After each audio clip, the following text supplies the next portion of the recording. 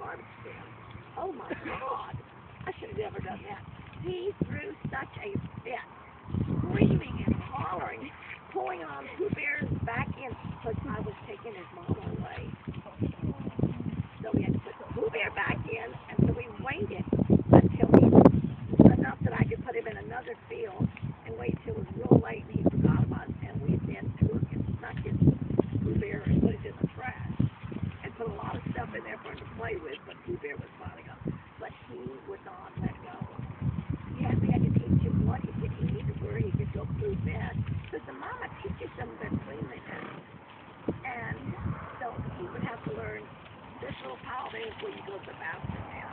You don't do it all over the stall.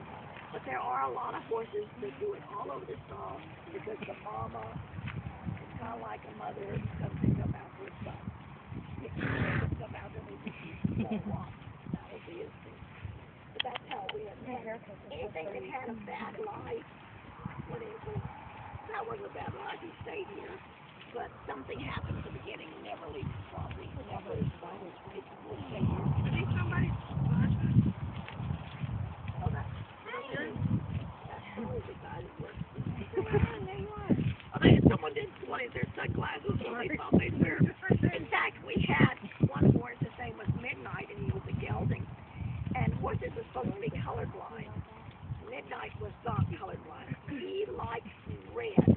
He liked red tennis shoes, red shirts, red pants, anything.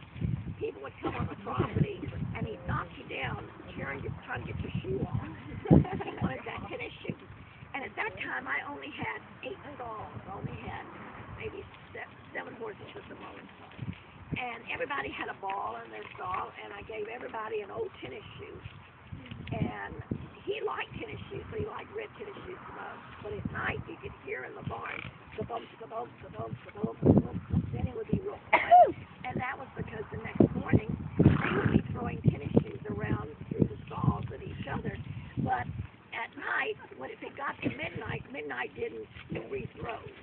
Midnight collected. That's what we told him that he loved tennis shoes. Then he would knock you down. People couldn't understand, well, why is this horse trying to get me? Because he likes the ring. Gestation in the miniature for birthing out was 11 months.